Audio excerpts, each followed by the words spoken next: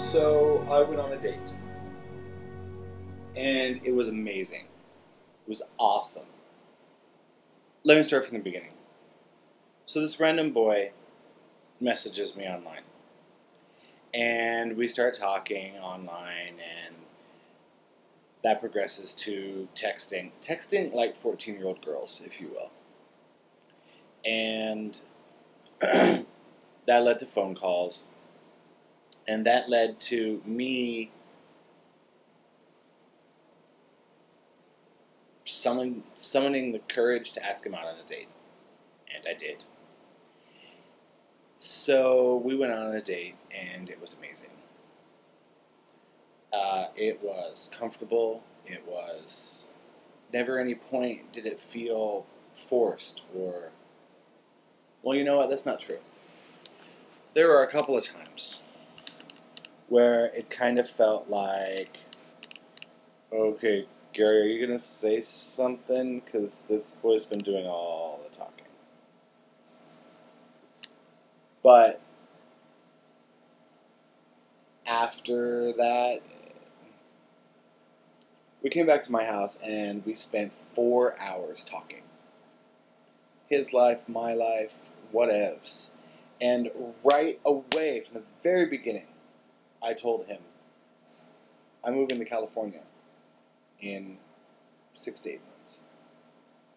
And he was like, huh,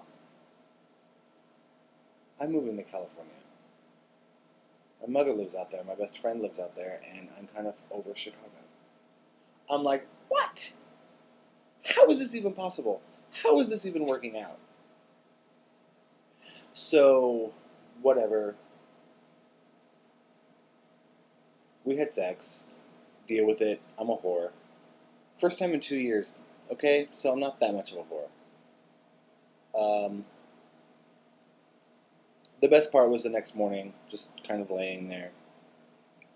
A couple of days go by, we text, we call, we speak, whatever.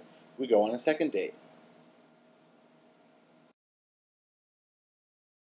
Things go horribly awry.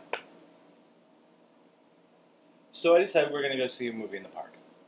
And I invited tons of people. And I invited him, but he never really accepted right away. And so I invited my little brother. Well, then the guy accepts. And then my little brother's like, oh, so I'll meet you there. And I'm like, oh, crap. I wasn't really ready to share him with the world yet. Long story short, I got obliteratingly drunk. The movie started at 9 o'clock. At 9:44, this happened. Fasten your seatbelt. Oh, I love it. We are bumping up. And that's the last thing I remember. I woke up at 6:30 in my room, in my house, alone, face down, going, what, freaking out. There were 2 outgoing text messages to him at 1:40 in the morning. So I text him at 6:30 in the morning. Apparently I shouldn't drink anymore. I don't remember anything that happened last night. I woke up and found 2 text messages to you at 1:40. Really hoping I didn't make an ass of myself. And then I go back to bed. At 9:45, Abe starts texting me. He's like, hey, had really fun last night, thanks, blah, blah, blah. What'd you do after the movie? I'm like, I have absolutely no idea. Abe kind of fills me in. He's like, well, I left you with your brother, everything was fine. And I'm like, yeah, what about the guy? And he's like, he left before the movie ended. I'm like, oh, wait a minute, why did he leave? And he's like, oh, he got a phone call and he had to go. And I'm like, oh, thank God. Well, then I get to work, one of my coworkers is like, no, he got up to make a phone call and never came back. I'm like, ooh, that's not the same thing.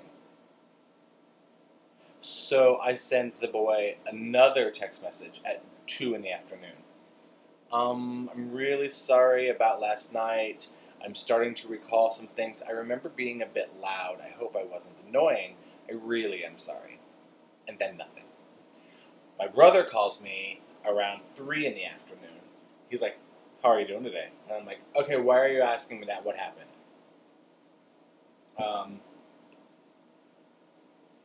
Long story short, I peed on a tree. I yelled at some random faggot in the street. I paid for 2 different cabs because I demanded we not walk. All the while, the boy had long since left.